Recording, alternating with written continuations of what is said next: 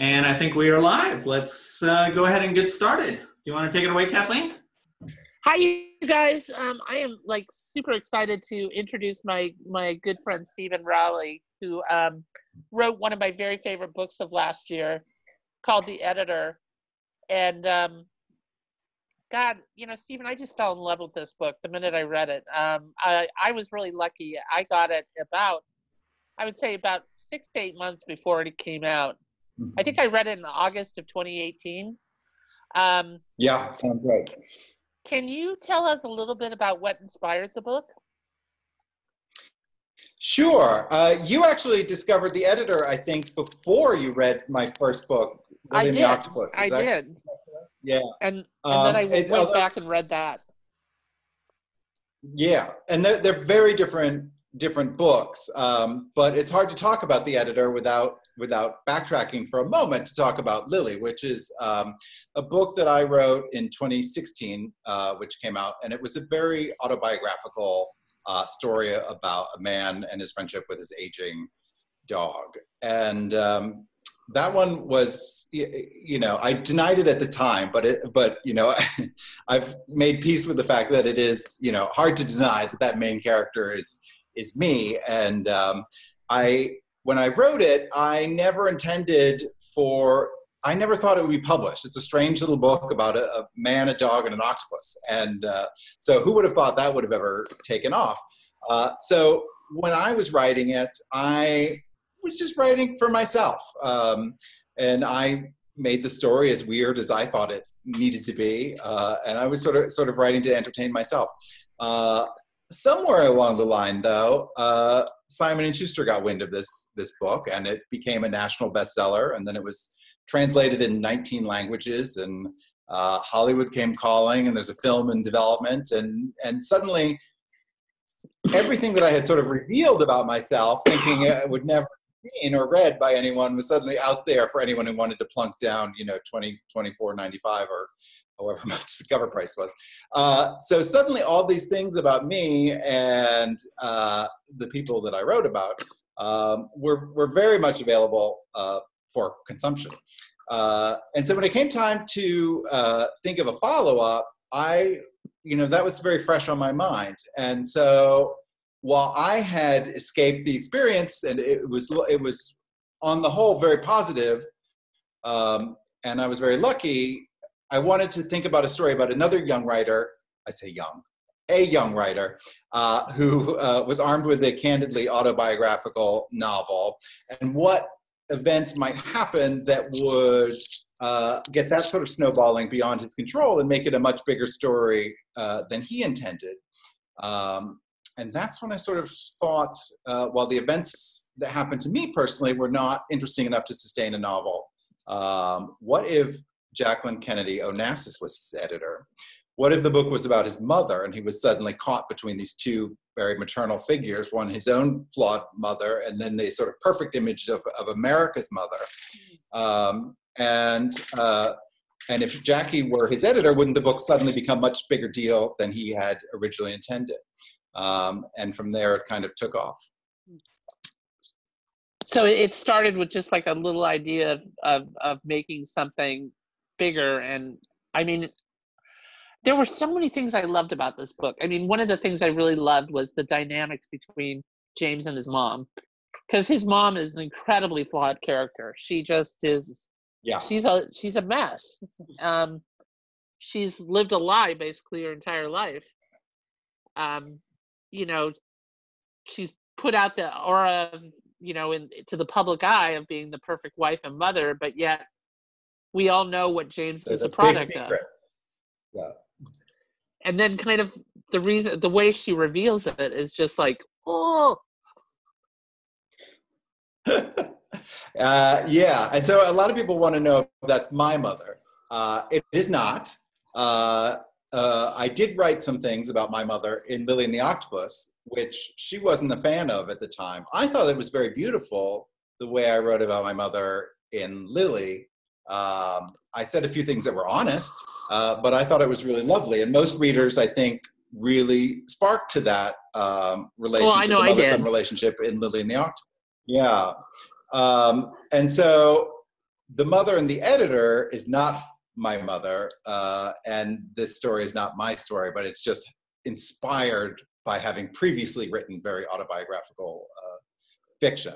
But I loved the mother character and the editor as well, flawed as I loved her she too. may be. I think there's a line, I think it's in Lily actually, but I think as kids we're guilty of thinking that our parents were sort of born as fully functional adults the same day that we were born, that they don't have childhoods of their own, that they don't have wounds, that they don't have wrongdoings that were sort of committed against them. And so understanding our parents as people, as fellow humans, I think is a big part of growing up. Well, and another thing is, why did you choose to set it in the 90s?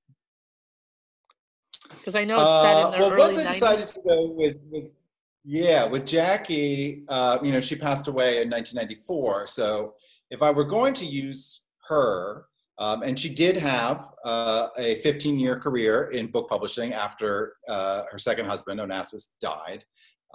She did have this very prolific career, this really incredible third act to her life that not a lot of people anymore remember or know about, or only know it sort of in passing and not realize that she had edited almost 100 titles, fiction, nonfiction, coffee table books, really all sorts of different topics that sort of spread the sort of width of interest that you think she might, someone like Jackie would have. It was really an extraordinary career. But if I were going to use her, then I was sort of locked into a time frame somewhere between the late 70s and the early 90s. And what I loved about the early 90s in terms of book publishing was it was an industry in transition. I remember it. And for writing also. The internet wasn't quite here yet, but it was looming. It was looming large, and publishers didn't know what that meant for publishing, for the printed book. Were books even going to be a thing anymore? That was sort of the fear for a while then. So it was an interesting time to, and by the way, I'm happy to report that the printed book is alive and well. Thank goodness for those who love bookstores and reading still hard copies. I have an e-reader. I do love it for travel, but there's nothing like a printed book for me.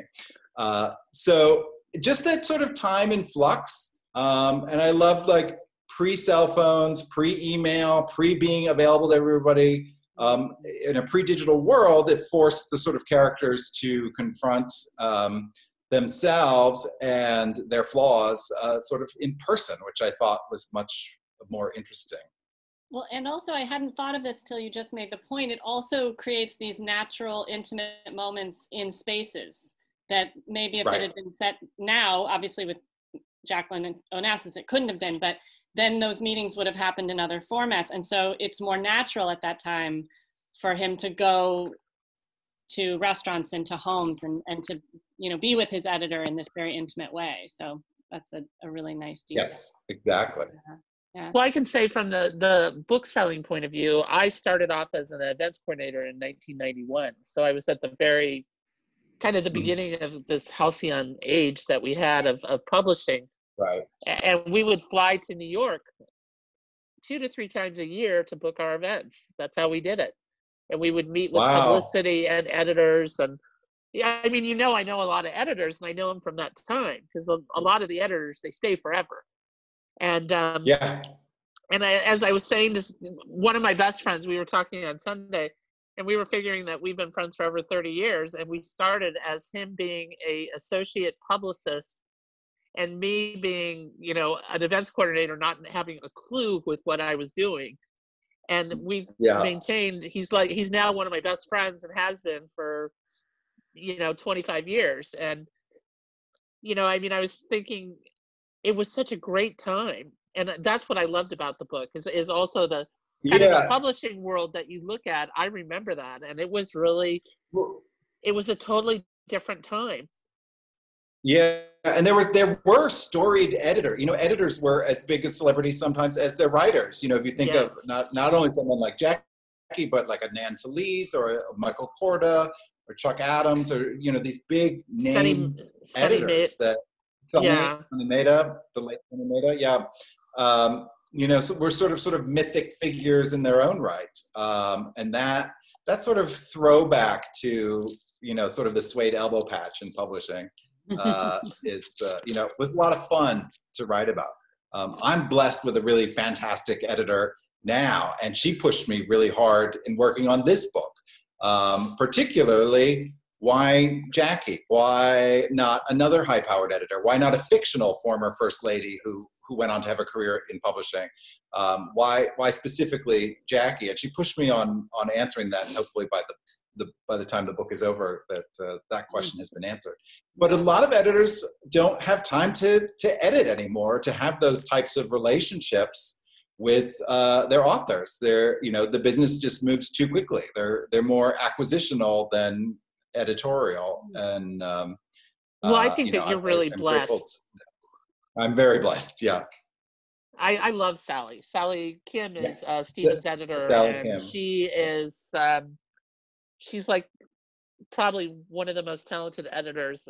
Every time she touches something, I literally almost fall in love with it. So her taste is impeccable. If it's one of Sally's books, you're going to love it. You're going to love it. Yeah.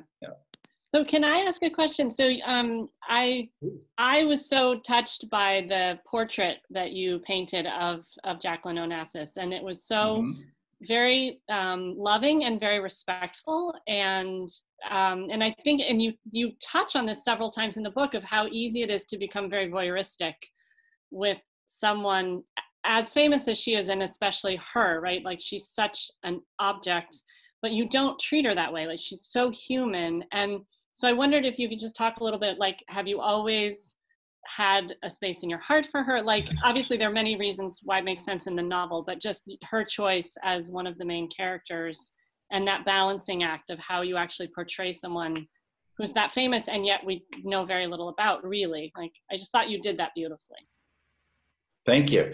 I haven't had a lifelong fascination with her, but I sort of half joked about this. I think when I did an event, Kathleen, at the store, was I remember very vividly seeing an episode of Project Runway, of all things, in the sort of maybe about 10, 12 years ago. And they did a Jackie O challenge, and they showed these pictures of her, different portraits of her life, in a Chanel suit, in the like a gauzy thing she might have worn on the yacht in Greece. And then there was just a simple picture of a woman in blue jeans and maybe a suede jacket walking down the street in New York reading a book. And it was just this simple photo that had been captured by the paparazzi. And all of a sudden I was fascinated by who is that woman? That's someone I want to know. And that's sort of what kicked off my fascination with her time in publishing. There's some great nonfiction books too, if anybody reads The Editor and wants to learn more. One of them is called Reading Jackie by Bill Kuhn, who's been a big supporter of this book. And that's a really wonderful biography of her time, specifically in publishing, if anybody wants to know more. But it started with reading biographies about her. I had a very supportive publisher, and Sally was very helpful in helping me track down people, not only writers who had worked with her, but other colleagues that had worked with her in the office, who shared some great stories. Someone in particular even said, the reason I had such a successful working relationship with Jackie is because I never spoke about her outside of the office, and I'm going to continue to honor that to this day. And that was last year was 25 years since her death. But that's very telling in itself. I went so far as to read the other books that she had edited the year that this story takes place, just to try to forensically recreate what was on her desk, what topics were interesting to her that year, what ideas might have been in the forefront of her mind. And then there's a little bit of the X factor. You can do all the research in the world, but there is a part of this portrait that is my invention of her, my interpretation of her. But I really worked hard to try to get it as authentic as it could possibly be. Well, you know what they say that even her children have said that the happiest time of her life was when she was in New York City and when she was editing, because that was really who she was. She never strove to be a public figure.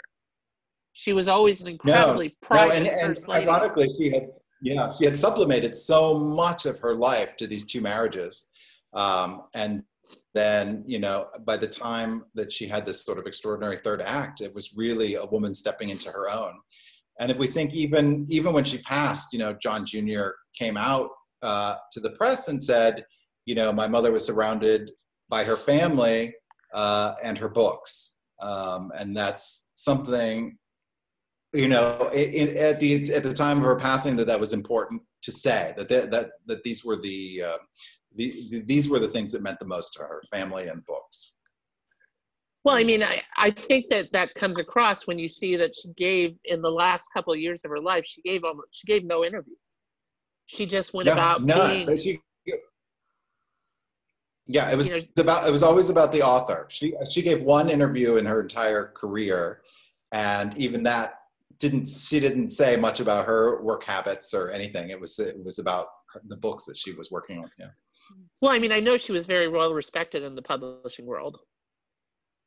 You know, she wasn't treated like a celebrity.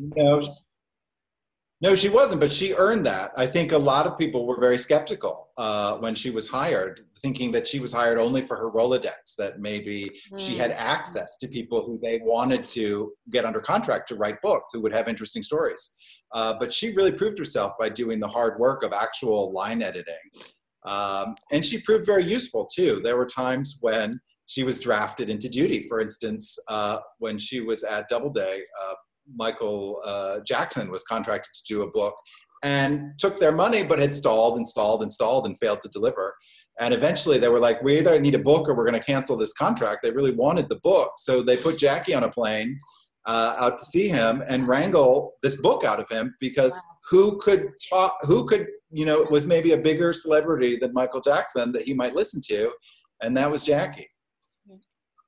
So you had mentioned a little bit about your relationship with your editor and the sort of the ways in which she challenges you and pushes you, and that obviously resonates with the character, with James, and how he's, you know, it's a difficult journey. You know, this is not an easy, and he thinks he has a book, right? When he starts, he's like, I'm handing them a book. And then it's like, oh, we have only just begun, you know? And so, and so that element feels like perhaps it is a little bit drawn from, while it's not an autobiographical novel, it is drawn from your own experience to a degree, and just that oftentimes really painful and not knowing where to go and, you know, how am I going to resolve this?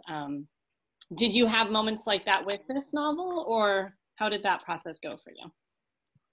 Oh, for sure. And in fact, I always tell, if there are aspiring writers or other writers out there with a manuscript who are, you know, seeking publication, I always say work with a freelance editor too, if you can. Just get, you know, amazing things come from collaboration sometimes. Writing, particularly novel writing, can be a very solitary occupation.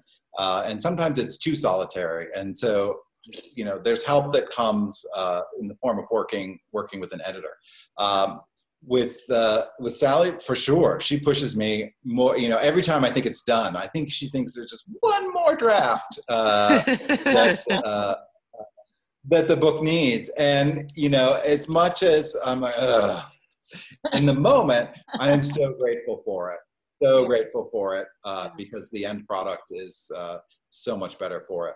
Yeah, I was wondering, with Byron being a writer, also your partner, do you guys edit each other, or do you kind of leave that part of the relationship alone? I will say we read each other. I don't know that editing each other was good for any partnership or marriage. So I try not to, or, you know, the notes that we do give each other are wrapped in an encouraging hug. So we don't lay criticism kind of bear. I think we'll be honest, but it's more, our roles are more to encourage each other than, and to leave perhaps the hardest work to another, someone outside the relationship. Very wise. That's very wise. Yeah. So but how he's my easy- first reader for everything. as he should be. And how was it to get into James's head? Because there's parts of James that he's a little screwed up. Yeah. Well, so it's written in the first person, so you Which I are love. you do have access to every single thought that he has. So that it's hard when you're writing in the first person to write a character that doesn't seem a little messed up, because you're getting everything. You're getting every unfiltered thought. But for me, it was very interesting to write a gay man who was in the book, he's about 15 years younger than I am now, but he's also 10 years older than me to make the timeline line. So he would have been born 10 years before I was, to make him that age in the early 1990s to work with Jackson. So it was always interesting to have to shift the sort of pop cultural references, to think about what it meant to be gay in the early 1990s. I was just coming out, but what did relationships mean at that time? What did living in the time of AIDS feel like? More people were dying in the early 1990s than in the mid to late 80s even. So, and marriage was not something that was even thought that would be seen in that lifetime. So it was very interesting to sort of go back and think about what people a few years older than I am, or who sort of came of age as a gay man a few years ahead of me, had endured, had experienced, and what work they had done to make it easier for the rest of us. It was really interesting. Mm-hmm. So do you want to talk? I fell in love with it because I don't know, anybody who's been watching any of our Facebook Live, my cat usually interrupts at least once or twice during all presentations. And I can say that especially during this time, I appreciate her company more than I think I ever had before. So can you tell us a little bit about Lily? Because I know now you have another woman in your life. Yeah, I do. So, well, first I want to say it's very interesting to me now, because it seems like everyone's living the writer lifestyle now. If you want to know what it's like to be a writer, you're home all the time, you have no one to talk to, you start talking to the pets, no one's holding you accountable to shower. You wonder should it be the fourth cup of coffee or the first glass of wine, and how do you balance that? So it's funny to me now to see everybody sort of grappling with the lifestyle that writers sort of know all the time. But yeah, I have a dog now named Tilda. She's getting up there in years, so she sleeps a lot, but I highly recommend either a pet, particularly a dog, for a writer, because it's also, I mentioned it was a solitary occupation. It's also a very sedentary occupation. And if there's someone who needs you to get up out of the chair, several times a day and go for a walk, like, that is good for creativity. You need that blood flow, and having someone to hold you accountable, at least for that, at least from moving your body once in a while, is great. But yeah, Lily was a dog that I had. So Lily from Lily and the Octopus was an actual dog that I had. The book is a novel, but the dog at its heart was very real. She passed away in 2013 from a brain tumor. But when it came time to write about that loss and our time together, I realized very early on what I was actually writing about was attachment, and how difficult it can be to let go. And somehow in my brain, it made sense to take that leap to an octopus, that having a metaphor that was tentacular, with suction cups, or the ability to sort of rip right onto you, made sense to me. Now, I'll be the first to admit that's a little bit of a weird leap for some, but I went with it. You know, I don't know. I embraced the metaphor, and we were off to the races. But that was a very rewarding book for me. You know, especially as a debut, to have something so personal. But it's also something I try to tell writers. Also, if there are writers listening now, is like, you know, people are like, you know, I'll get questions a lot of times. You know, what should I write, or what's popular right now? And I always try to tell people not to chase trends. Like, yes, I we tell people the had same thing.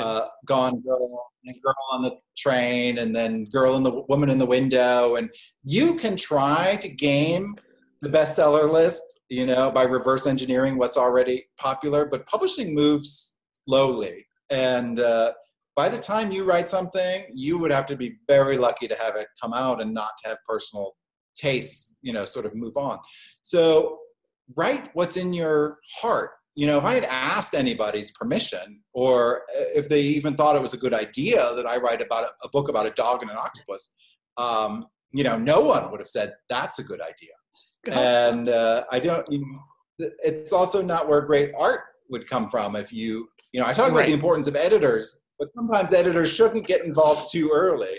That you have to have an idea that you're passionate about, and really run with it. And the fact that my debut got to be something that was so authentically me means the world to me. Well, I mean, I think that, you know, I mean, some of the James character, after you know, the great honor of getting to know you the last year and a half or so, I would say you're a bit like James, but not quite as dysfunctional. Oh, what a compliment. Well, you know, I write about mothers a lot, and my poor wonderful father always says, well, how come you never write about me? And I was like, you know what, if I'm not writing about you, that's a good thing. And I also think, like, you know, you don't want, you know, if a character is too sane and middle of the road, you know, that's not interesting to write about or read about either. So well, I think both. Yeah, it helps to keep my but I mean, like, both of those narrators, Ted in Lily and the Octopus, and James and the editor, start with a kernel of me, and then they're sort of, and then I mess them up a little bit. Well, I mean, I love the fact it's more interesting. I like the fact, you know, towards the end of Lily, where you know, Lily's gone, and Ted gets to find love, and then after having the honor of meeting Byron a few months ago, I kind of got it. I went, oh, that's totally Byron. Yeah, that's the thing. You know, the book's been out for you know, almost 5 years now. So if hopefully this isn't a spoiler alert, but there is a Byron character at the very end of Lily and the Octopus, and it's the one name other than Lily's that I didn't change. And we had a long conversation about that, particularly because there was a Lord Byron poem, which is an ode to his dog, that I wanted to use to help wrap the book up. And it just worked so beautifully that the character, or that, you know, that I was actually with the Byron. So I kept, you know, we discussed it, and I kept that name. But then there was a book club guide or some supplemental material that Simon & Schuster put out that was like, you know, what do you think of the Byron character? Do you think he and the narrator have any future together? And I was like, oh no, like, book clubs across the country are going to be weighing in on my relationship and seeing if it's going to click or not. But we've been together now 7 years, so far so good. So far, so good. I wanted to just say one of the many things I loved about the book. So really quickly, Kathleen encouraged me to pick up the book, which I think I've read it just in a few days. I just gobbled it up. I love so much about it. But I was thinking about, I love two parts about the relationship between James and his mother. That one is how often we end up hurting people that we're trying to protect, and not all of the damage comes from that, but you get the sense later that there, at least part of what he experienced as, you know, painful withdrawal, there was this reasoning, right? And so that element I would love you to talk more about, and also just how messy healing damaged relationships is, right? It's this imperfect art, and that you do kind of take one step forward, two steps back, to try to get there. And I just love how you handled that, that whole journey. So if you could talk a little bit about that. Thank you. Yeah, we're all flawed, and I've had a couple people say, well, how could James forgive his mother after the truth comes out? And again, I'm hoping more people discover this book, and as it comes out in paperback, so I'm not going to say specifically what it is, but it does, on some level, it seems unforgivable. But if you do look at the motivations behind her reason for keeping it secret, it's not that there isn't merit to her reasons. And also, by the time that the secret does come out, I think James is so desperate for someone just to tell him the truth, someone to offer him some truth. Jackie's pushing him to write something authentic, to write the honest emotion behind it. And when he gets sort of this truthful thing to hold on to and to have his life finally start making some sense, I think he's very grateful for it. He also makes some big mistakes himself over the course of this book. And I think it's easy by the end of the book for him to realize that maybe they're not as different as he thought they might be at the outset. Mm-hmm. But yeah, the relationships like this are lifelong, and sometimes beyond, the healing extends beyond the grave sometimes too. Like these are lifelong works. But I love mothers and sons. I think, there's so many books about mothers and daughters, and fathers and sons. But mothers and sons, I think, is a particularly interesting dynamic. Yeah, for sure. I have 2 boys, so I appreciate it. Okay, good. Yeah. So, Stephen, do you want to tell us a little bit about your new project? Sure. So I have a book coming out in spring of next year. So first will be the paperback for the editor will come out at the end of June of this year. And they'll have a new novel next spring called The Guncle. It's I've had a lifelong fascination with Auntie Mame in all its forms. And the novel, the Rosalind Russell movie, even then the Broadway musical, and then the musical movie with, although it's poor Lucy is a little bit miscast there. But anyway, these were projects that were originated by gay men in the sort of 1950s and on. And I think, to me, it's very clear that if written today, Mame would have been a gay man. Just because that story couldn't be told in the 1950s or 60s, that she became sort of this outsized, larger-than-life woman. So it's sort of an Auntie Mame type story with the gay uncle who is sort of outcast, larger than life character who inherits two children and hopefully hilarity and lots of heart ensues. Oh, it sounds great. Yeah, I'm very excited for it. And I have 5 nieces and nephews. I do not have children of my own, so this was a way for me to sort of explore what it means to not have children, and particularly as an artist, not have access to what is, inarguably one of life's great emotional journeys, and not to have that in my arsenal as an artist. But it was a nice vehicle for me to explore a lot of things going on for me. Well, and oftentimes that aunt or uncle can be one of the most valuable relationships in a child's life. I love it. Yeah. I love it. Yeah. I can say that I too forgot to have children. So I am the world's, I like to say, the world's best aunt. But I mean, the one thing that I got to do that my sisters didn't get to do is I got to take my nephews to do fun stuff. I worked on a radio show for 7 years, and I got my nephew an internship with me. And he always says, he goes, I got to do the coolest things and meet the coolest people because of you. And I said, no, it was really because of you. But, those are the things that I got to do without the baggage of having to parent. And so, I mean, I think that's what I'm looking forward to reading the Guncle, because he's so used to being the guy that's the fun guy, and all of a sudden he's thrust Yeah. into this world where he's forced to be the parent. So that's 100%. one of the things that I'm really looking forward to reading. You hear me, Yeah. Sally Kim? Oh, good. Well, yeah. Sally.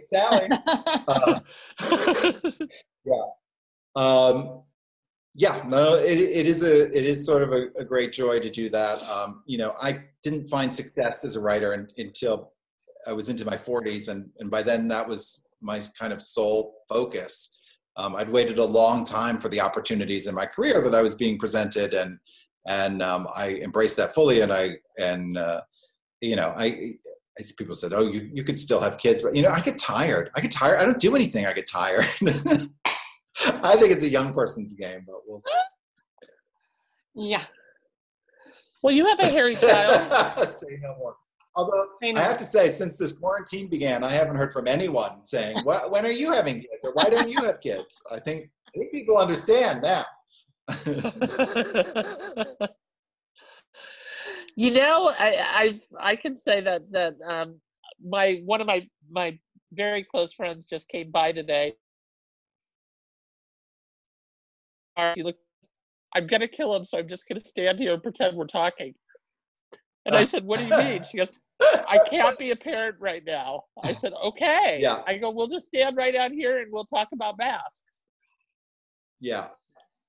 I will say, you know, my mother has four. I'm one of four kids.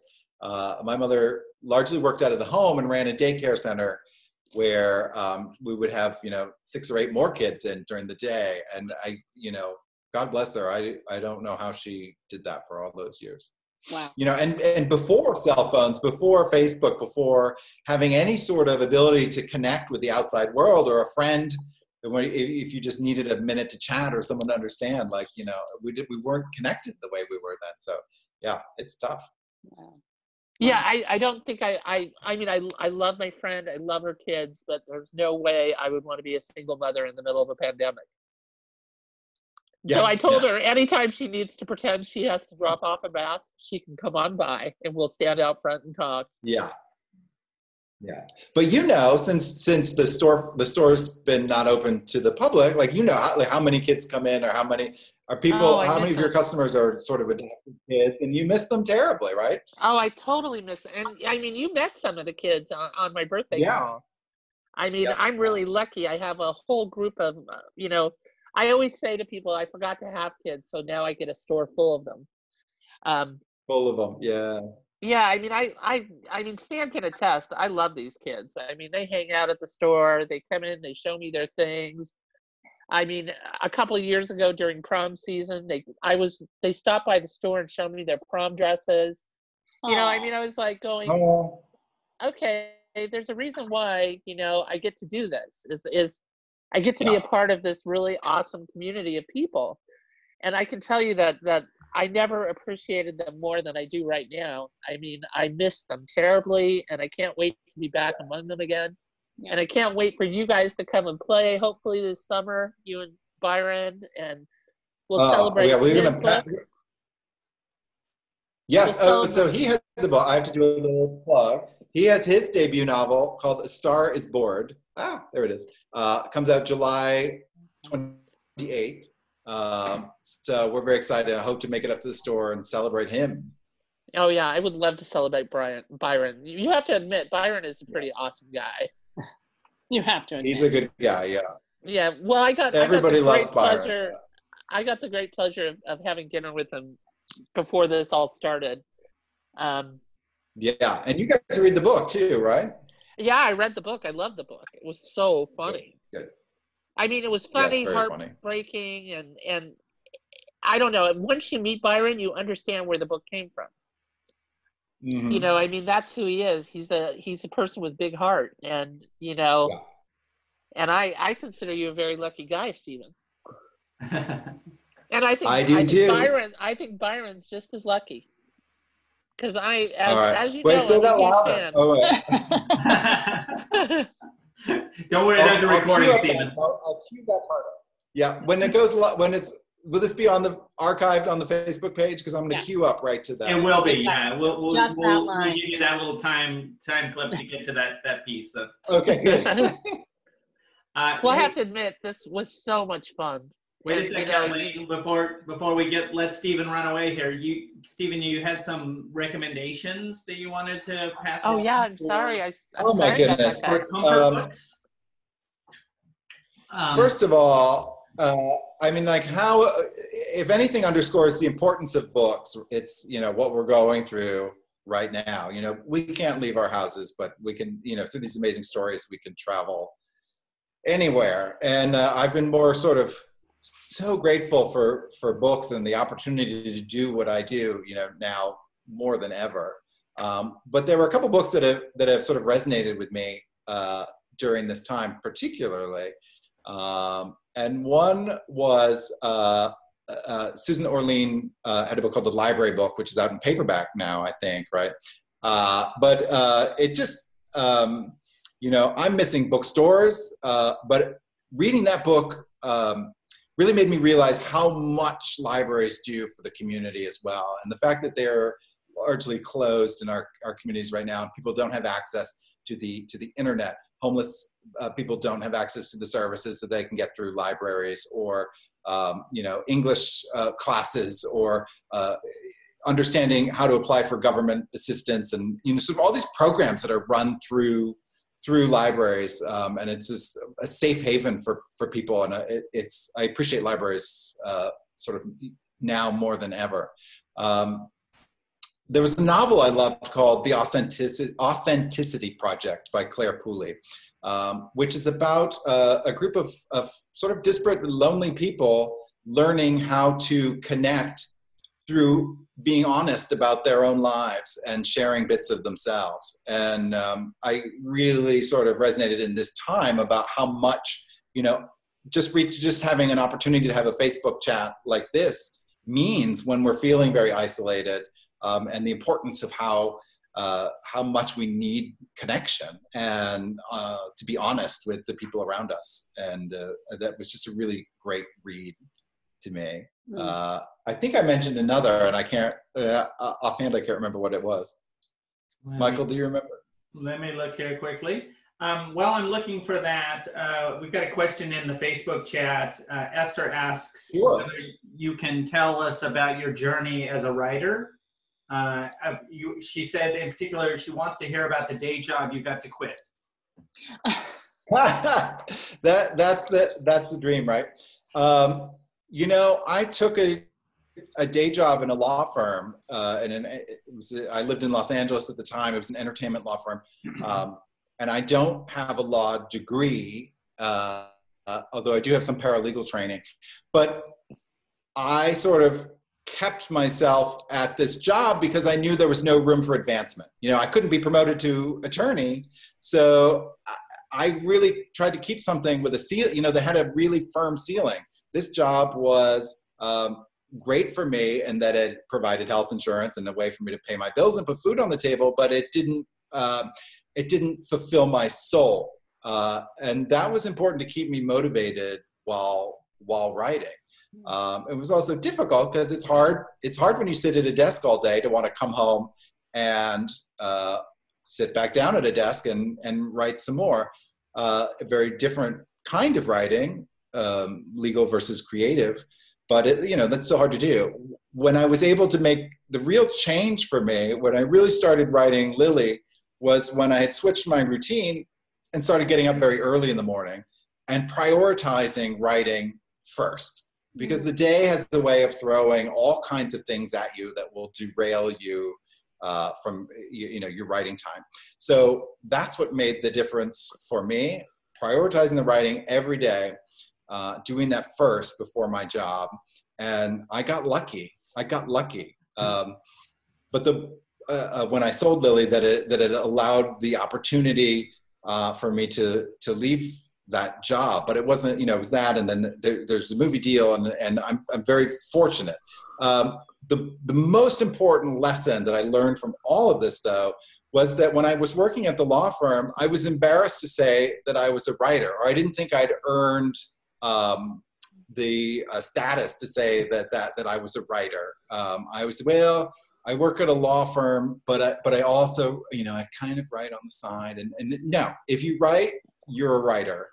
And there's no shame in it. There are people who have, writers whose names who still hold down some kind of other job, whether it's teaching or what any other kind of job to pay the bills, because this is not, very, very few people are fortunate enough to make a full-time living writing novels. That's just sadly the way the way of the industry. So there's absolutely no shame in having a day job, and you should always consider yourself a writer with great pride and hold your head up. Nice. While you were answering too, I looked up the other book you mentioned was Do You Mind If I Cancel? Oh, yeah, just for a laugh, because couldn't we all use a good laugh? But Gary Janetti, who had written for Will and Grace and for Family Guy and for a bunch of TV shows, has a book of personal essays out called Do You Mind If I Cancel?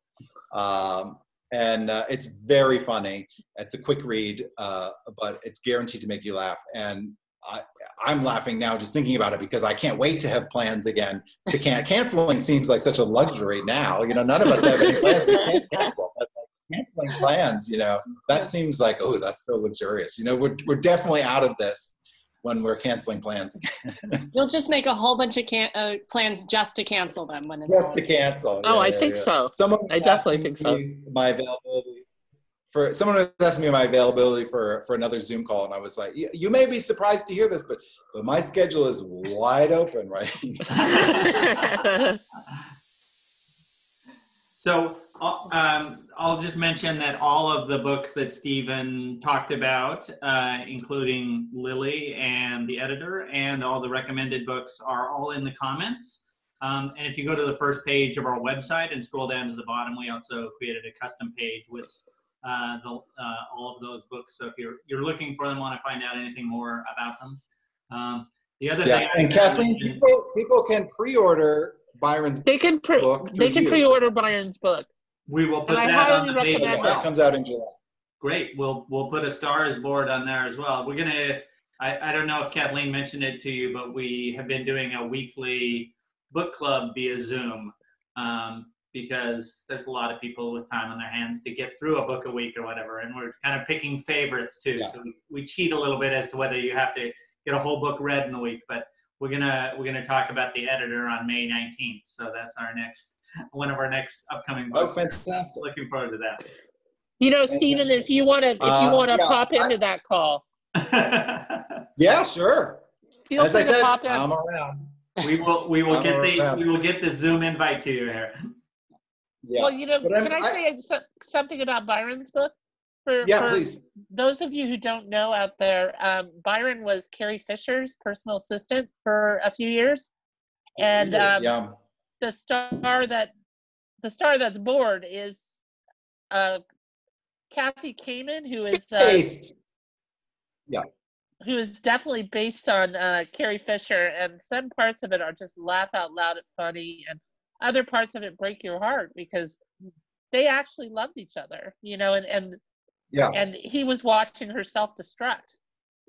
And I mean, I think for anybody, when you love somebody and watching them not be their best selves, it's hard, but Byron does it with, I think, the way Byron would do anything, because I watched some of the Tilda Swinton stuff, and they're hilarious. That's another thing, guys. If you want to see something really funny, I did share it on my page. There's a little thing with the Tilda Swinton cast that is laugh out loud funny. Yeah, he wrote a play and started a play called Tilda Swinton Answers an Ad on Craigslist, and that has played around the world. But the last 2 summers at the Edinburgh Fringe Festival in Scotland, it's a really incredible show. It's hilarious. He's a great sense of humor. Yeah, he's very funny. Yeah. But yeah, he did adore Carrie. Carrie adored him. She was very nice to both of us, and that was a tough loss. So I just think that we should promote the entire family.